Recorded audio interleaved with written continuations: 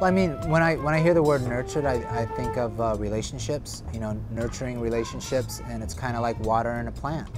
You know, it's you got to give it love in order for it to grow, and that's the same thing. You know, we could parallel that with relationships. So, if you don't see any growth in the relationships, or if you see it going in the rears, then obviously you're not nurturing it enough and giving the love, kindness, and care that it needs. So, make sure you're putting the time and effort into the seed.